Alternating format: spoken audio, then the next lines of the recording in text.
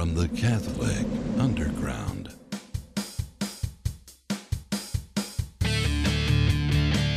Today on the show, we relieve a little stress. We grade some papers. We put the Vatican on our hard drive. We rethink the Catholic funeral. We tell you our picks of the week and so much more. The Catholic Underground starts right now.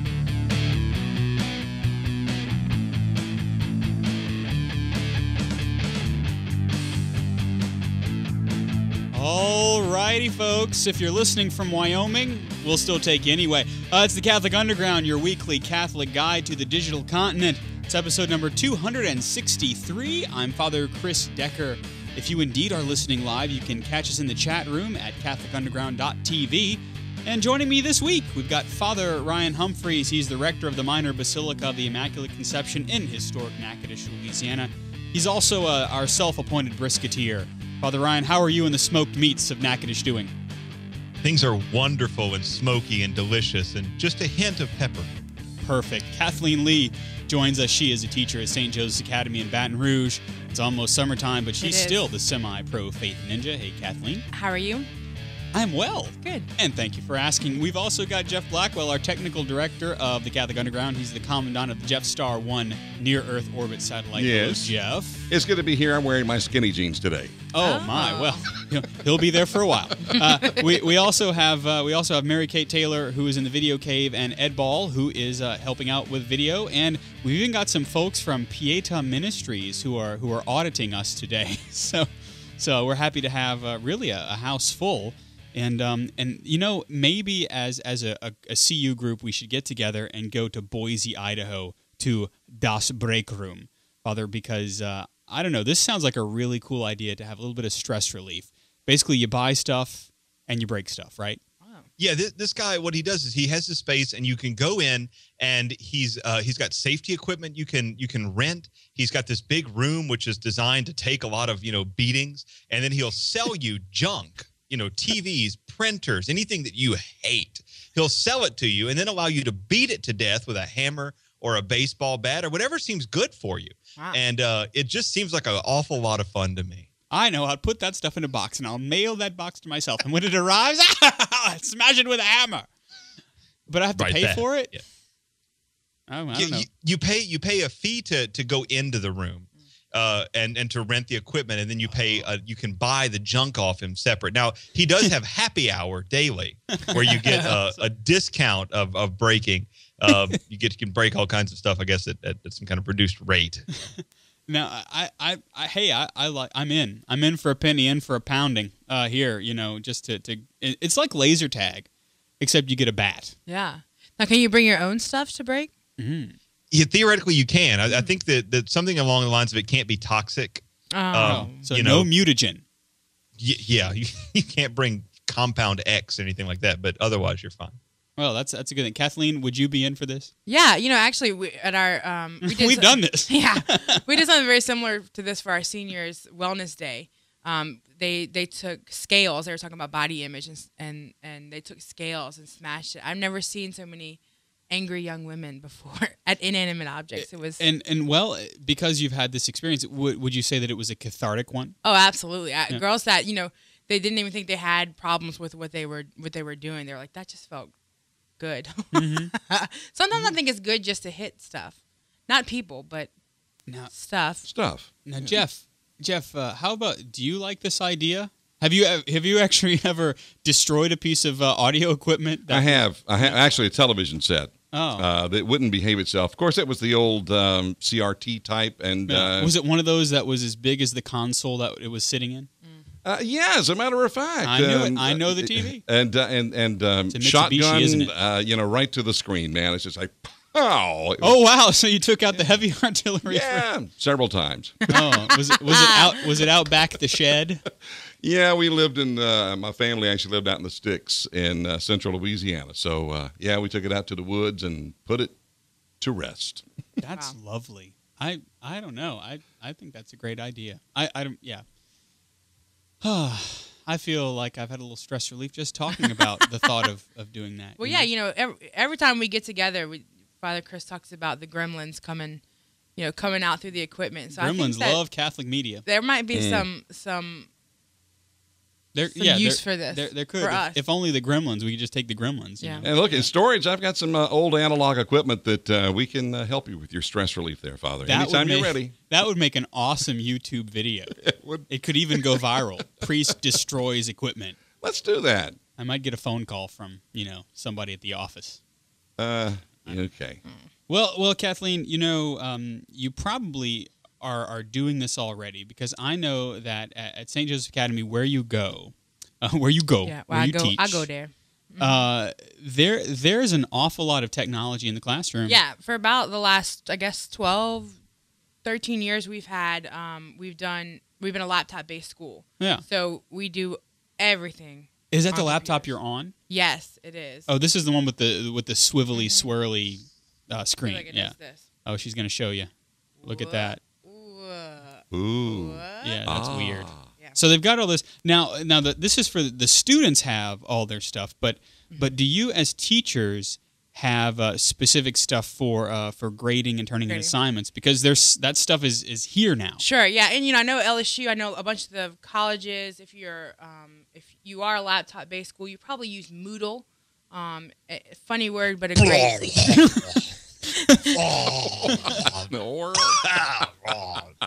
Pardon me. Tell us what you really think. Father Ryan.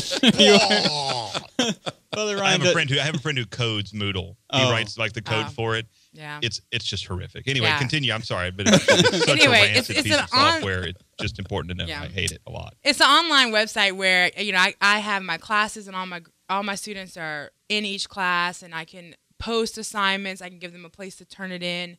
I can pull them off of Moodle and grade it and give it back to them. So it's pretty nice.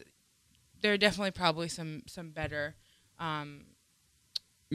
some better applications out there. And Father Ryan, some of these apps are for mobile devices. Well, the big push that's happening now is the laptops were the start, but now it's we want to go to tablet only kind of thing. Mm-hmm. And in fact, that's what I've been looking at for my school. And there are actually quite a lot of them that are trying to do different things. The smart board companies are all trying to kind of get you into their ecosystem, and it's extremely expensive. And so what we're starting to see is a lot of other companies that are breaking out and doing apps that you basically, the student installs the app on their computer, teacher installs the app on their app iPad, and then you, using their online service, you sync it up, and then the student submits homework. The homework, like in the app we're recommending here, it's called Remarkable. Mm-hmm. The student types their paper in anything they want, whatever app, Word, Pages, whatever. Then they put that on the iPad and they click submit. It goes through a plagiarism detector, and it shows up on the teachers in a queue on the teacher's app. Wow. And then they grade the papers. They're able to see grammar errors, spelling errors, possible plagiarism. They're able to see this came from Wikipedia kind of thing. And then they can read it. They can make notes. They can make comments. They grade the paper, and then it's there in the cloud. And so mom and dad can sign in and see it. And it allows a kind of a syncing up that's not locked into the ecosystem of the smart board, or the Magellan board, or whatever kind of specific system the school was kind of using. If it's a Promethean board, then I think they should do their Greek history. Prometheus, wasn't he the fire bringer? It didn't go well for Prometheus. I was going to say, he was kind of I wouldn't name my smart board that, especially if I'm trying to get you into my ecosystem. But I think, even though I wasn't a bad student in the sense that I didn't plagiarize, because I think we can all agree, way too many original thoughts. But I probably would have gotten in trouble because, especially in college, I quote heavily, I guess as long as you're doing a bibliography or whatever. But those algorithms that search for plagiarism that's not problems with quotations. What they do is they're smart enough to know that something is inset, something is blocked, something is single quote, double quote. So if you're just pulling large bits of text and pasting them in without doing anything else, it'll flag that. Well, what it'll actually do is it'll look for inline quotations that are not quoted. That's where it's really bad. So like if there's an entire paragraph that's not inset, it's not block quoted, and then there's one or two or three kind of little conjunctions in the middle, and there's no quotations, then that thing knows he's trying to pass this off as his own work. And so most of these filters have gotten extremely clever in being able to cut through that. Because remember, basically all of our text documents now are XML documents. So it's no longer just RTF. And so there's a lot of stuff you can do with basically a nerd like me sitting on the end of it going, I wonder what I'd do there. Nerding it. I don't know. Kathleen, does this make your job as a teacher more difficult or easier? Well, what I'm thinking is, this plagiarism checker, the thing that flags, spelling and grammar. I teach theology, and I'll be very honest. I loved English. I was strong in English and history, but I am not a grammar checker. I always tell my girls, I check for content. So put your effort in the content. And I probably ruin their English, lessons because I say, look, just copy and paste the website you get it from. I don't need a whole bibliography. Their English teacher doesn't like you. I'm single-handedly, destroying any English knowledge that our high school students are, leaving high school with. And me, I'd be the opposite. I'd look for the grammar, and then I'd give the content a pass. But see, if I have that already done, especially for me, like if I have that already checked, and I can just go in and go, yeah, that's wrong.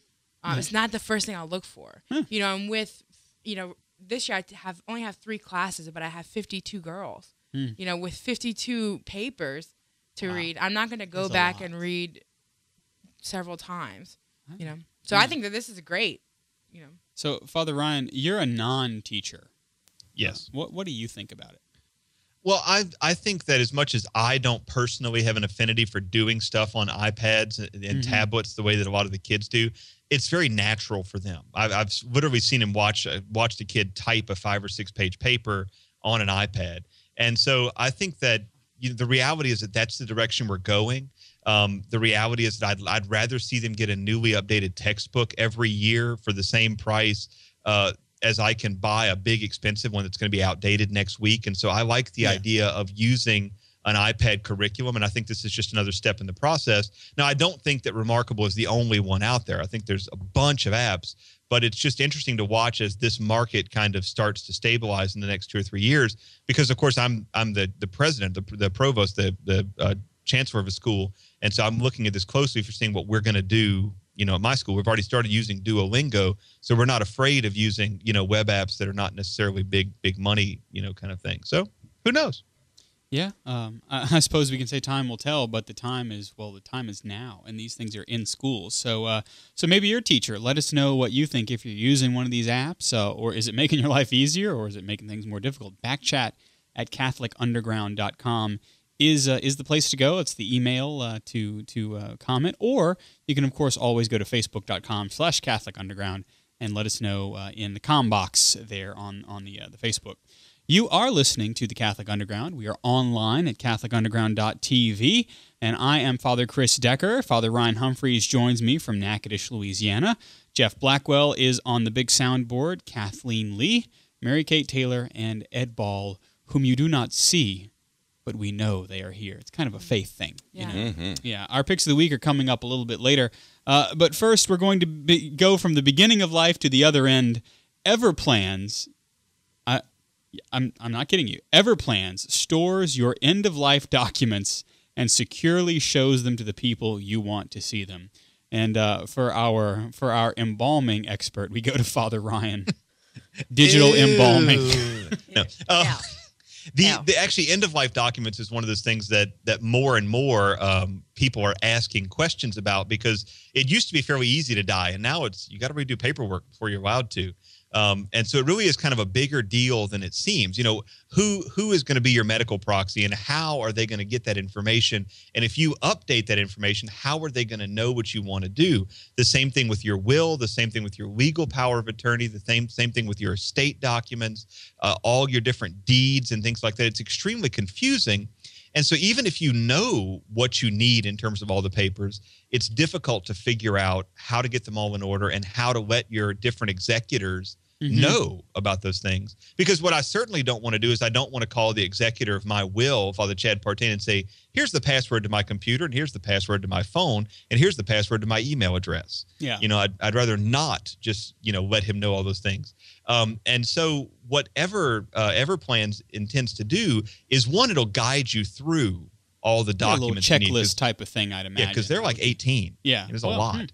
And then after it's guided you through, it'll store those for you. It'll allow you to upload some extra ones if you've already done some on your own, and it allows you to give access selectively to those documents to other people. And of course, there's a for pay version if you want the fancier and extra stuff. But really, it gives you all the stuff you need so that when you do die, you're able to leave your affairs, quote unquote, in order, which is really an enormous benefit for others because, I mean, this can take 4, 5, 6 years of your children's lives and massive attorney fees.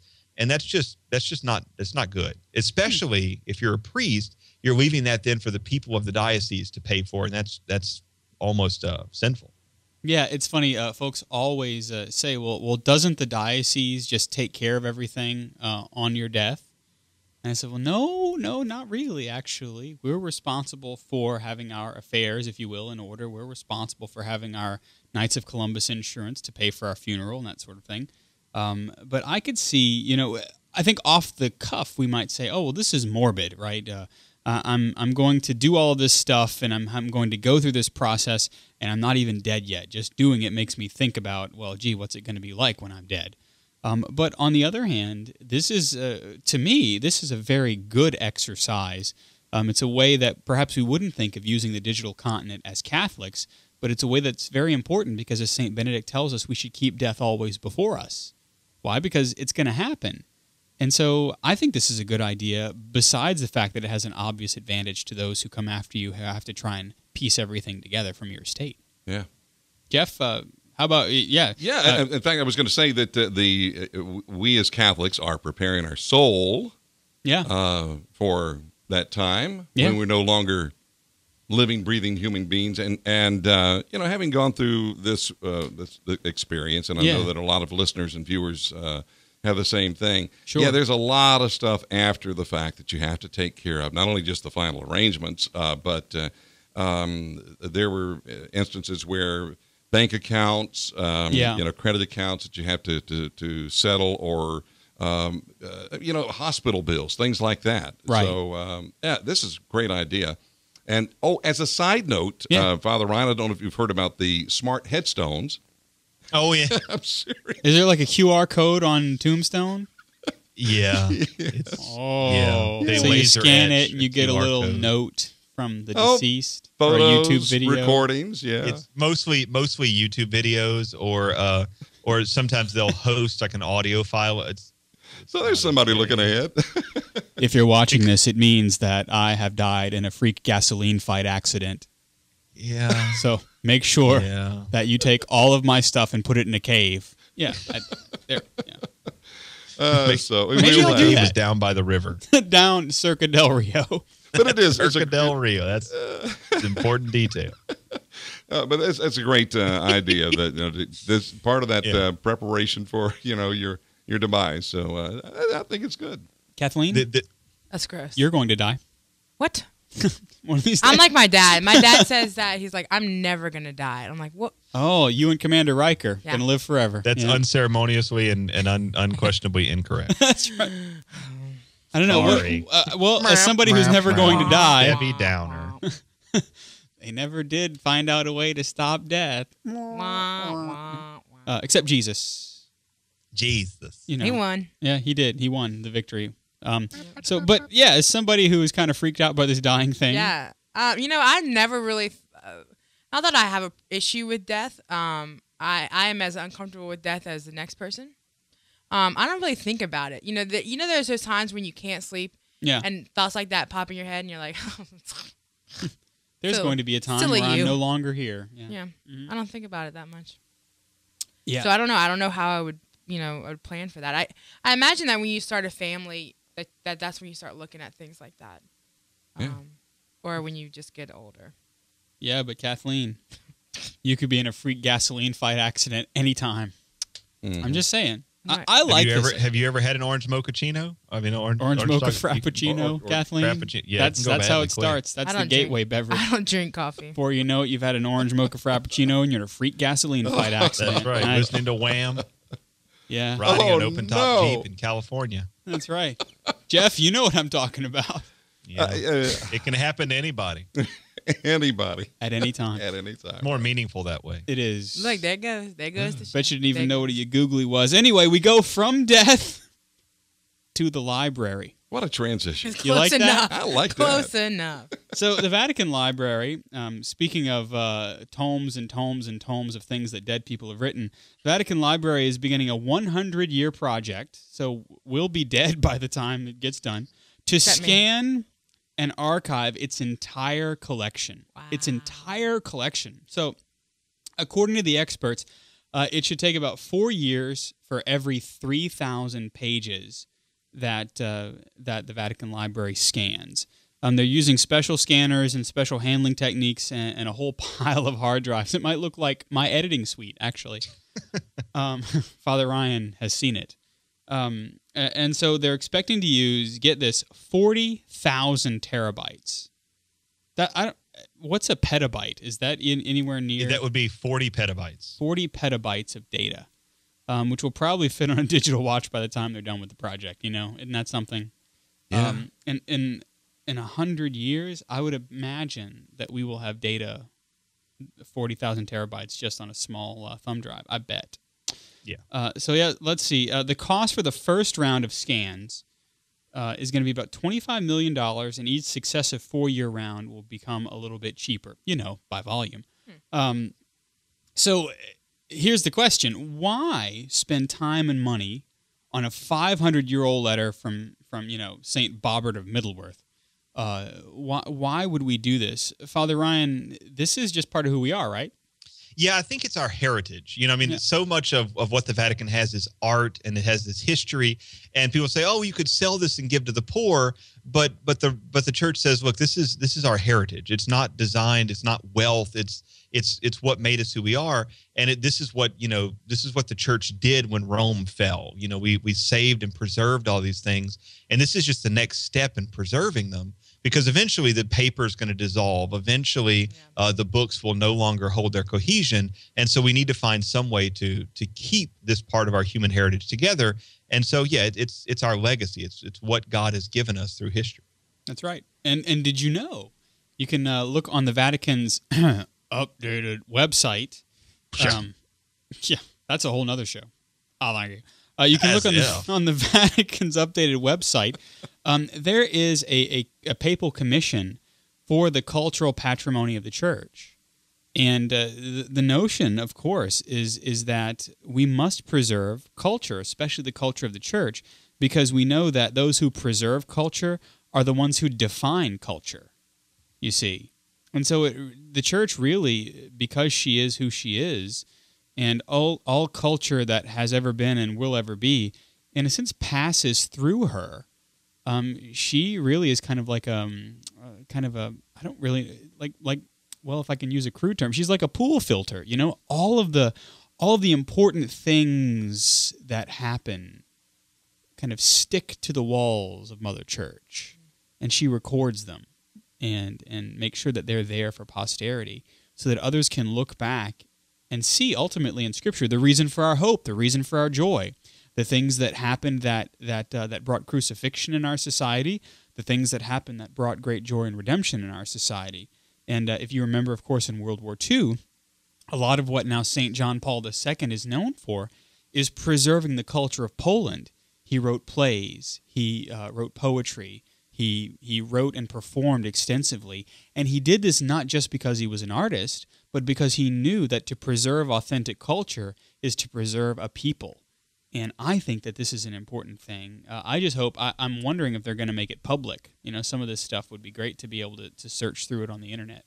The word is that once they've got the scan complete, then they'll do a lower quality version for the web for people to see, and it will become obviously some kind of extremely complicated, large website. But you're talking about still huge quantities of data. So, it's Italy. It may be done in 50, 60, 80 years. Yeah, that's why it's a 100-year plan. Years in the making, sure. Listen, it's about 99 years since we said we were going to do that plan. So maybe we should start, I don't know, maybe after the reposo. We rest, then we do it, okay? Okay. I think. If this was the United States, we'd be done by March next year. Yeah. But this is Italy, so we're looking at about 100 years. Because, we think in centuries. We're the church. That's right. And there's red wine to be had. Yes. And gelato. Why? That's You right. can't get hurried. In vino scanitas. Yeah, you are, in fact, listening to the Catholic Underground. We are online at catholicunderground.tv. I'm Father Chris Decker. Sitting to my left, your right, Kathleen Lee. We've got Father Ryan Humphreys, who is always on deck, and he's usually good for a laugh. Jeff Blackwell is at the audio board. We've got Mary Kate Taylor and Ed Ball on the video thingamajig. And we are being audited, as we said earlier, by the folks from Pietan Ministries. They're sitting in, watching how we do what we do, and hopefully they like what they see. So, that's who we are. And we're going to go right back to funerals for a moment, if I we love may. dead things. Great. You should see his garden. There's just nothing live out there. It's all wilted. Only kind of cabbage he likes, wilted. Spinach, wilted. Yeah. Anyway, Morticia Adams is my favorite character. Oh, man. Indeed. Yeah. So, funerals, Father. Yeah, so I came across an article by a musician named Andrew Moitka, who said that one of the best things that he has done in his parish and that we should all do is we should use funerals as examples for liturgical reform. You know, when I first read the headline, and I was like, gosh, use a funeral? I mean, that's just morbid and sad and you know, kind of dirty. I mean, we're trying to bury somebody and trying to help the family mourn, and then some jerk wants to use the funeral for some self-serving purpose. But it was a really amazing article because he pointed out we can really give no greater gift to the dead and to those who are mourning than a mass, you know, doing it well, really offering it to God beautifully. And he said, when you offer the mass beautifully and it's accompanied by a sermon that does not say grandma is already in heaven, then all of a sudden the mass starts to make sense and it starts to become something that it allows us to express our grief and express our sorrow. And it really became a kind of a beautiful thing. And it moved me because, you know, funerals and weddings are when fallen away Catholics are likely to be in church. It's when you have a captive audience. It's when they're less ideological. It's when they're less concerned about the watch, making sure you're out in exactly 28 minutes or exactly 58 minutes. And so his argument is that we ought to put aside eagle's wings and amazing grace, and let those happen at the wake, do them at the burial, whatever. But for the mass, let the church's liturgy speak for itself. And he said, do the in paradisum. Do it in English, do it in Latin, who cares? Do the Dies Irae, do it in English, do it in Latin, who cares? But let the musical patrimony of the church really speak. Yeah. And these people who are trying to mourn can then receive what the church is really trying to offer them and not just some kind of sugary syrup that's meant to make us feel better until we go home. Yeah. When it finally hits, of course, we have nothing to help us. We're on our own there, and all we can do is eat Haagen-Dazs. Whereas if we allow the wound to really be open in the church, then God is there to help. And so it really is an act of love and not, an act of anything else to try to help those people open that wound up and let them mourn in the church instead of waiting until all they've got helping them is Haagen-Dazs and Snuggles. Yeah, and I'll tell you a little secret. Ready? I'm kind of doing that now. Because I have found just through my own trial and error, if you will, that you are right 100%, and I think that Andrew is correct as well. This is a time when many people who have fallen away from the faith, who don't have an experience of the church, or more than likely, if they're fallen away, who have kind of a sentimental notion of what church was like when they were young, they come in sometimes with these preconceived notions that the Mass is going to be like it was when Grandma took them. And so I often will say, because it's kind of a big thing in my parishes to read the eulogy, or rather to read the obituary at the Mass. And there's been this notion that the Mass doesn't really count unless the obituary is read. Wow. And so I've shifted that, rather than the obituary kind of taking the place of where the eulogy ordinarily is permitted. I said, well, let's do all of that stuff at the visitation before the funeral mass. So if there are eulogies, if there are other ministers of other faiths that are there for the funeral, as is very common in my area, if there are obituaries and things to be read, let's do all of that before that point, before the mass begins, so that we can then let the liturgy speak for itself.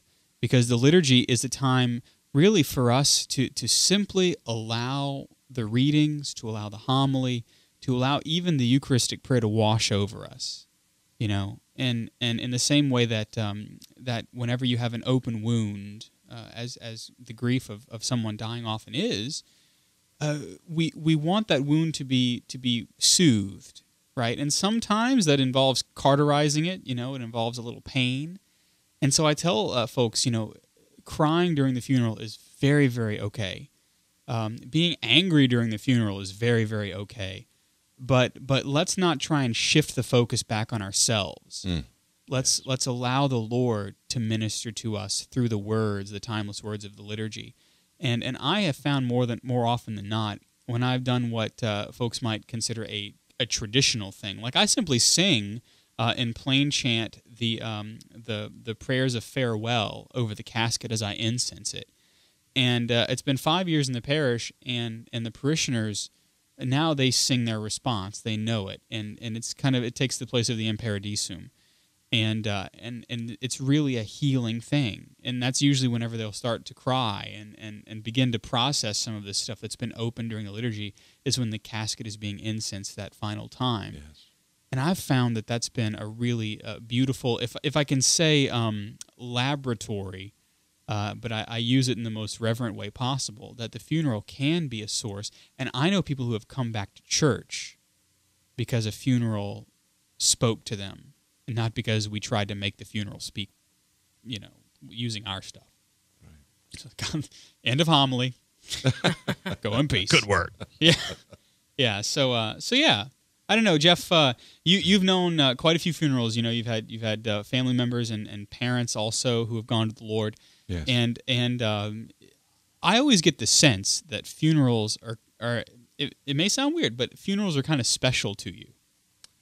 I get that sense. Yes. As difficult as they are. Right. And I mentioned last week I'm a 24-year-old Catholic, and my wife's father passed away quite suddenly, and I was asked to be a commentator, and at his funeral.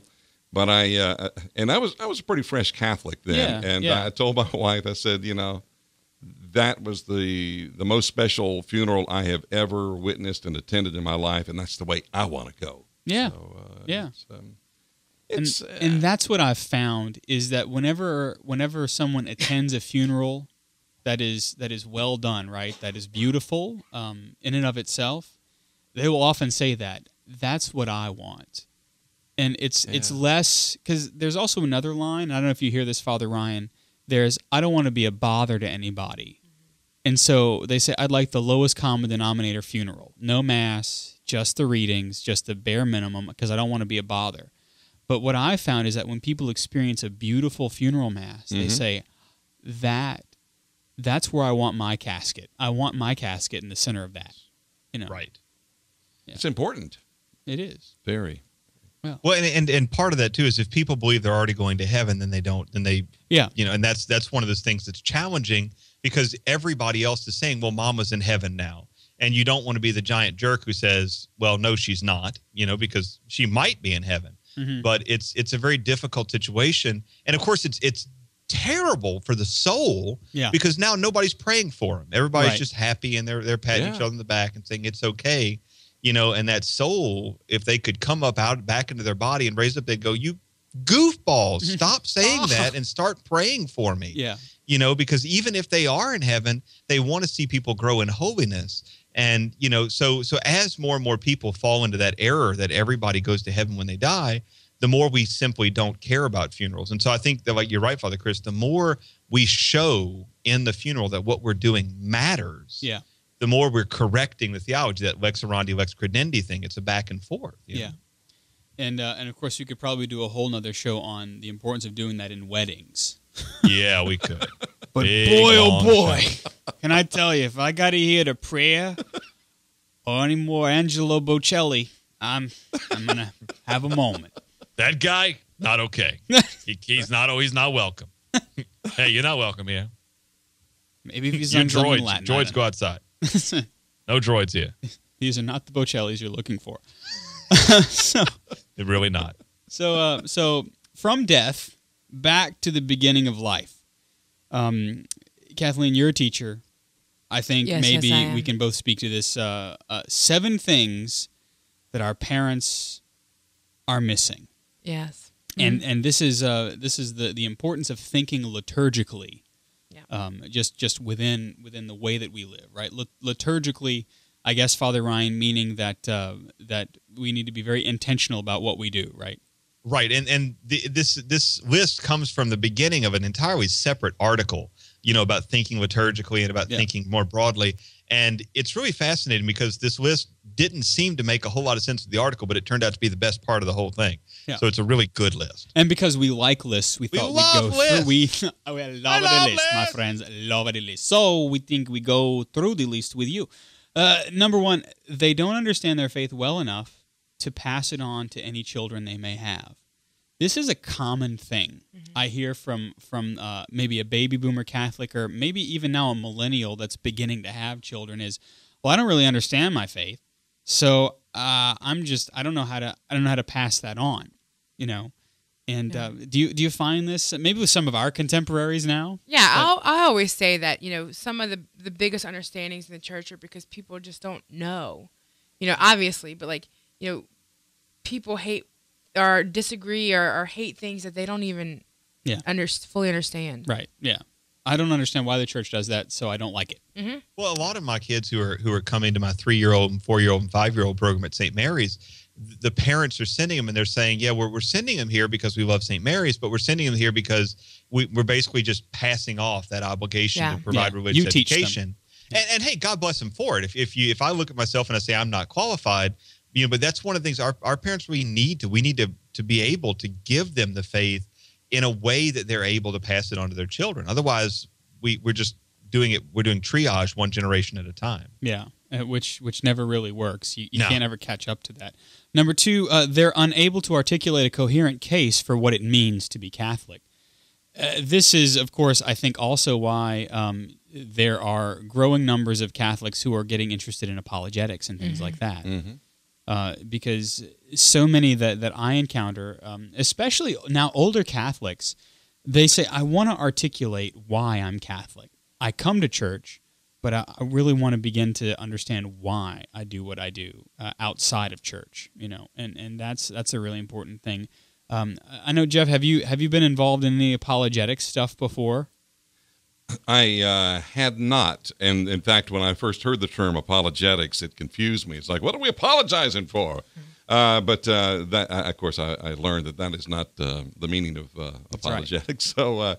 So, just listening through, Catholic radio, Catholic media, I have learned a lot, and I can't hear it enough. I love to soak it up, and because coming from a Protestant background.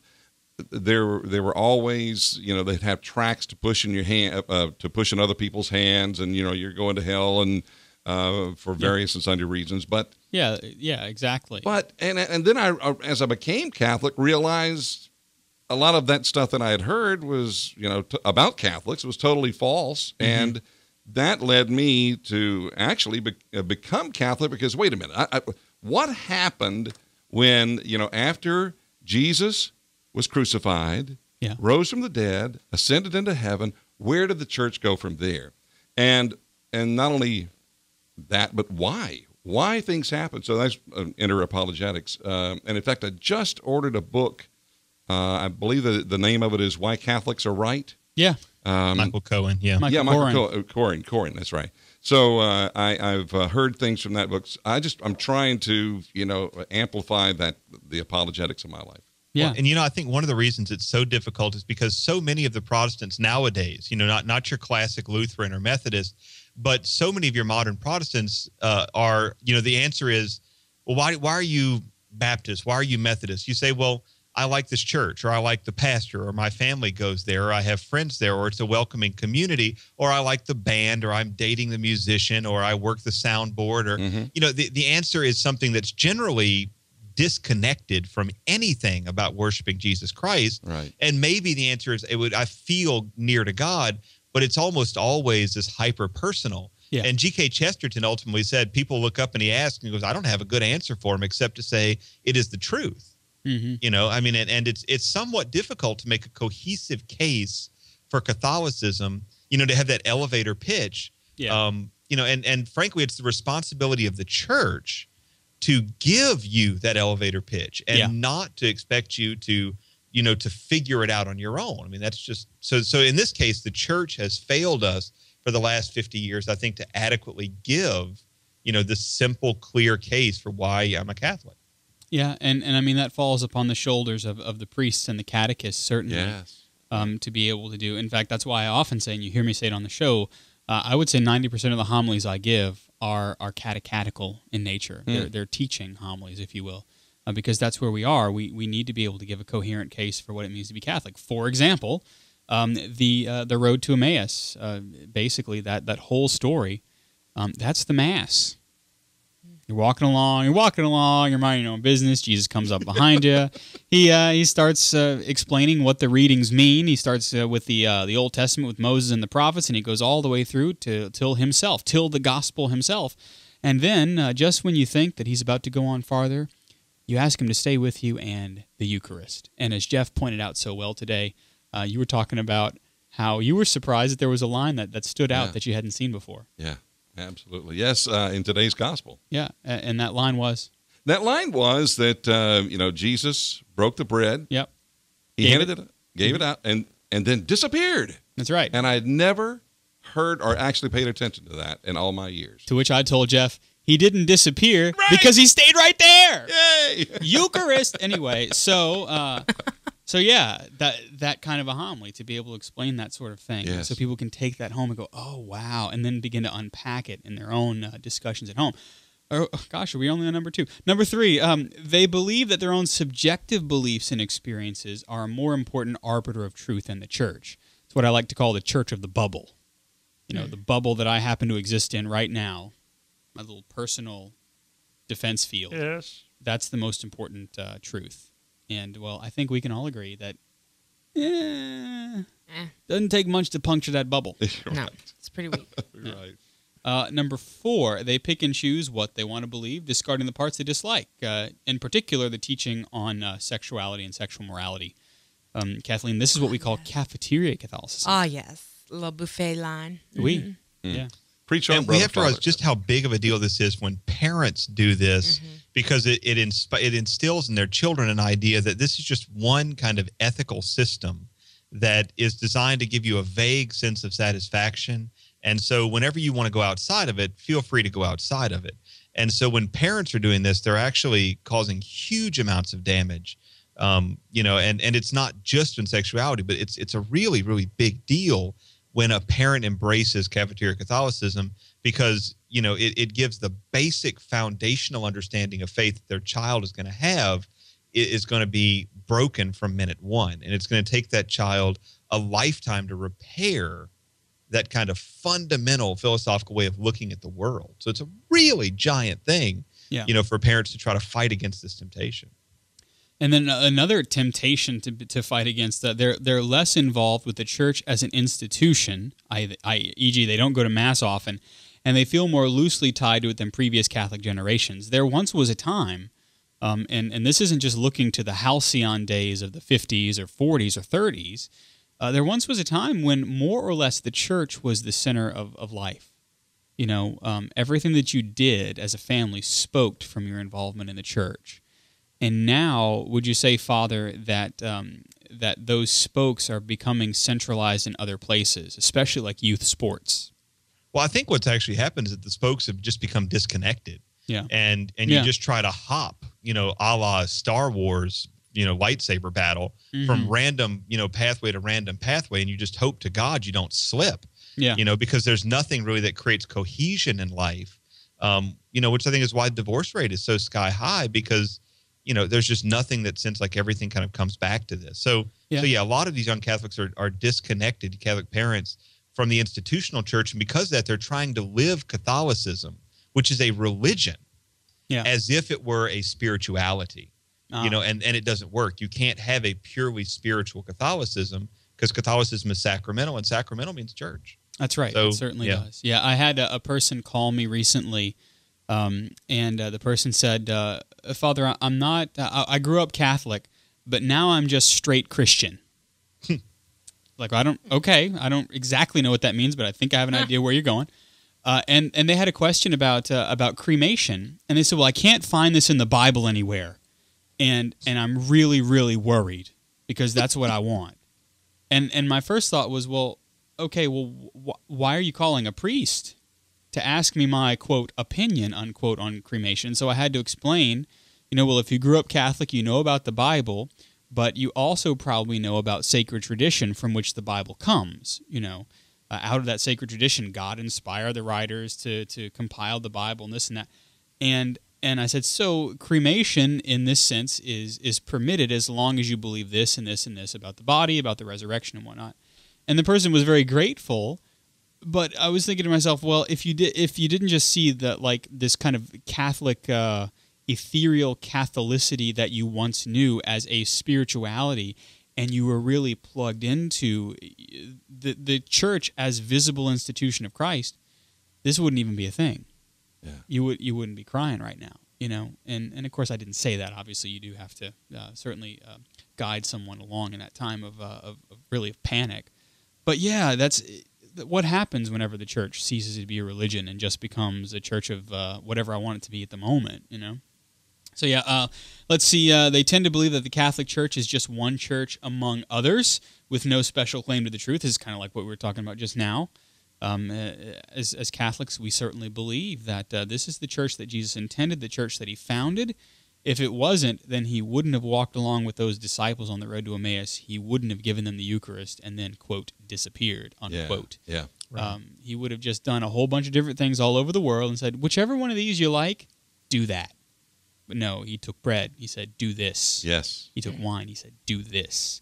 And then finally, they affirm a Catholic identity, but reserve the right to define that as they want to. Plus, they see their Catholicism not as being the center of their identity, but one facet among others. I will bet, Kathleen, that you see this a little bit. Yeah, yeah, absolutely. Mm-hmm. And my students, of course, it's not, they don't, somebody once said, we put Jesus in line with all the other things that we do. I am a soccer player. I am a daughter. But he is a part of every one of those things in our life. Mm-hmm. And we don't often do that. Or furthermore, to see, as we talked about, spokes instead of just bases that you're jumping to, that everything that I do first comes to me from that central experience of who I am as a Catholic, as a follower of Jesus Christ in the church that we believe that he founded. And that really, ordering things in that way can actually begin to bring a great vitality to the way that we live. Because, Father, one of the things that as a priest I know perhaps you and I try to do the most is to try to convince folks, if convince is the right word, that to live as a Catholic is to live a fully integrated life. Yeah, the general idea in the world is I wake up, I decide what I'm going to do, I've got a plan for my life, and then I figure out the stuff that I want to put in it. Yeah. Maybe I want to lose weight. Maybe I want to get holy this week. But the basic premise of Jesus is you're either going to burn in hell for all eternity or you're going to go to heaven. If you want to go to heaven, you're going to do it my way. If you don't, you're going to burn in hell. And that's just the way it is. And so it's like Jesus is laying out a path. And in the modern world, I'm supposed to lay out my own path. And if those paths are not the same, it's not going to be okay. Right. And so for the Catholic, we have to abandon the notion that I know what's best for my life and get on board with the path of Christ. And that is contrary to a lot of, most things. And of course, we've got parents are doing this to their kids saying, you can do anything. What do you want to do with your life? But they're not saying, what has Christ given you? What does Christ want you to do with your life? And how are you going to work out your way to get to heaven? The motto of my school, we've kind of changed. It used to be all about unity, and now it's ad caelum ad collegium, to heaven and to college. That's what we're here to do. And, if you're not planning to get to heaven, then you're basically deciding all along the way that you want to go to hell. It's a big problem. Which is a problem. Maybe, Father, just don't melt cheese all over everything. Maybe not. Good place to start, Yeah, it's something. All right. Well, yeah, let us know what you think, as you always do. You have thoughts? Why don't you tell us them? Backchat@catholicunderground.com is the way to do it. Right now, we're going to go to that part of the show that you newcomers might know as the CU Pick of the Week. And for our CU Pick of the Week, we first are going to go over to Kathleen because I like her Pick of the Week. Today we're going to talk about cutting the cheese. Yes. Yes, we are. You had nothing better to do. You sat at your desk earlier today and you made this joke up, didn't you? Yeah. That's what you did. I'm working on it. This is a shout out to my peeps. Your fellow cheese cutters? Sitting in Miss Hale's backyard this afternoon, we had a lovely dinner put on by some of our seminarians, Brad and Ryan. Yeah. And we discussed, they had a myriad of cheeses, and they had all these, these cheese knives out there. And they all have, some of them have these little fork things on the end. Yeah. Some have holes, which I didn't see any there tonight, but I did find out why they have holes. And these cheese knives are both functional and ornate. So, like a chalice should be. Yes, and so for many years I've looked at these cheese knives, and said, "What the heck? We just cut it. We just need a knife." I just want the cheese. Yeah, but the one that we were discussing had these little fork things, and we were like, "What is this?" Well, apparently you cut the cheese and you flip the knife over, take the little fork, and you serve the cheese to your guests. What? Yeah, that's simple, yet that lovely. And the holes are made so that the cheese doesn't stick to the knife. For years, I've been using the wrong cheese knives, and there you go. Now I've found several, websites which I have posted. We'll post in our show notes on the appropriate knives for the appropriate kind of cheese. She's found cheeses, and how, in fact, to cut your own cheese. I love that. She's found cheeses. If you want to cut the cheese, I'll show you how. That, my friends, is quite possibly the best infomercial on the CU Pick of the Week that we've ever had. It's been a good day. Tell you what, Jeff, top that. I can't. I do have 2 picks of the week. Number one, now, Father, you need to tell our listeners and viewers. Yeah.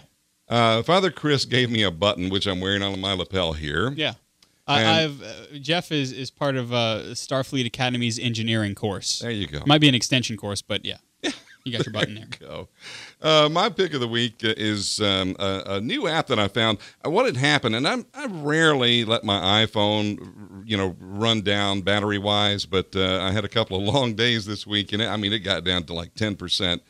And there is a I won't mention her name, but she has her own radio show, and it's about computers and technology and stuff like that. Yeah. But she had a YouTube video about how you can and when your battery starts running low, how to save power.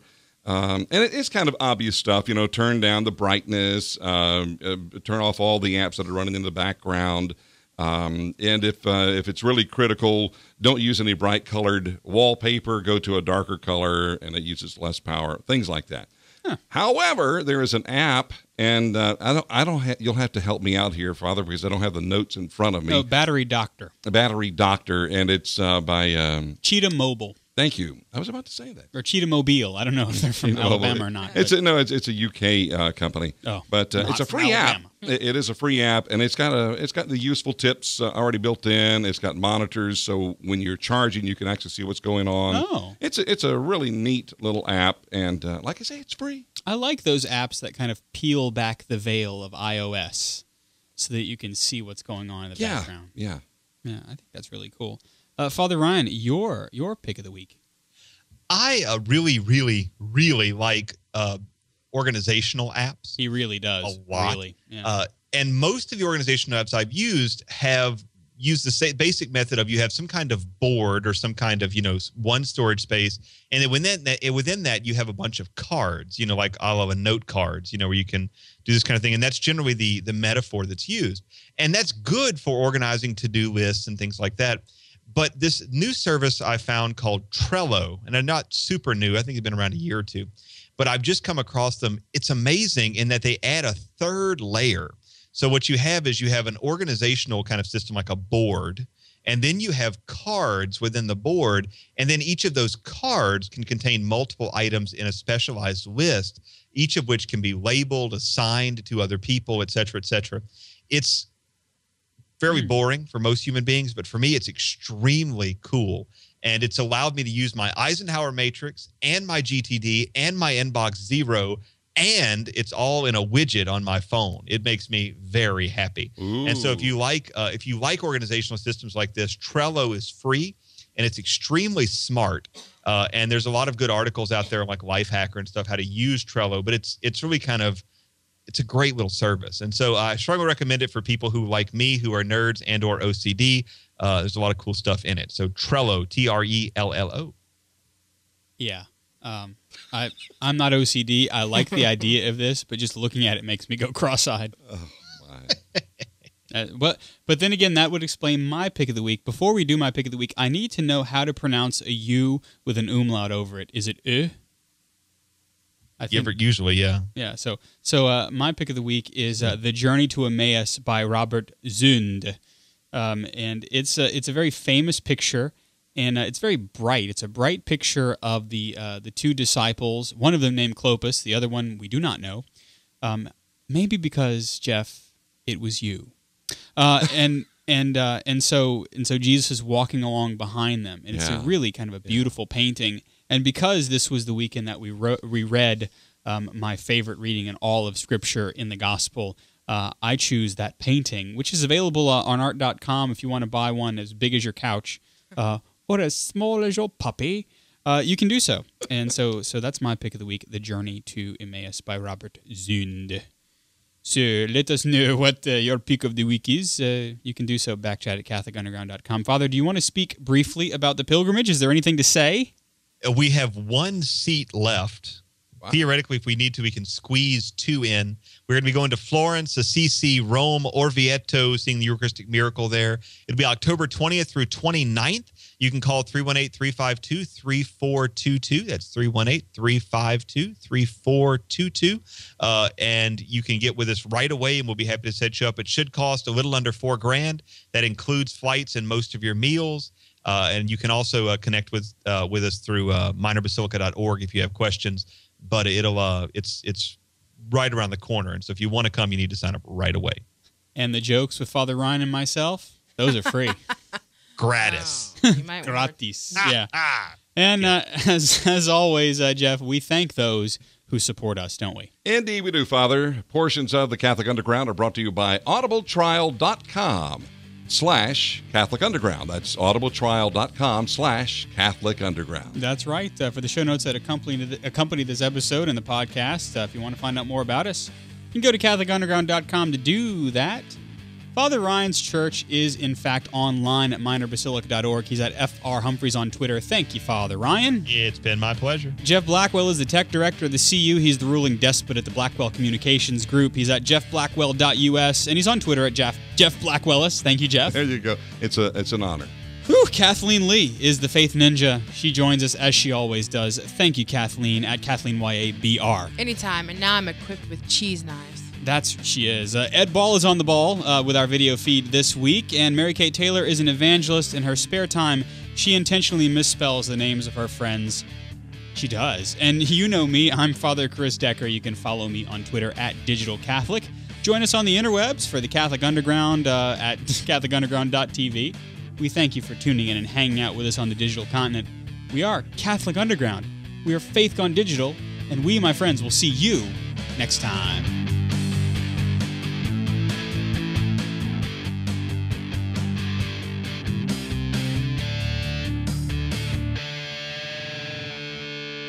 From the Catholic Underground.